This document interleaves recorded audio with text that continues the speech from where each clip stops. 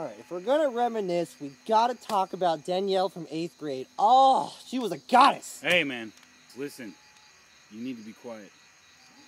I'm working on this. It'll be worth it, I promise. Talking about pantyhose you ain't never seen before.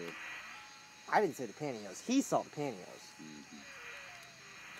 But Mr. Prey, though. Oh, dude, she was like on another level of woman. She was like the upper echelon of women. She was on a completely different playing field. She was like VIP. She awoken the man in all of us.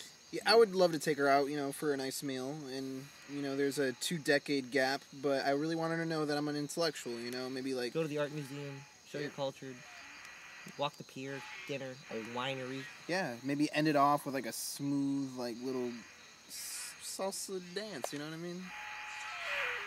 I told you to keep it down, man. Trying We're to not get the to only work. ones out here. It'll be worth it. Man, I would love to see someone come and sneak up on us. I got it! That's life, and I can't deny it.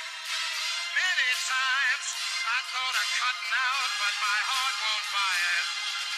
But if there's nothing shaking come this here July,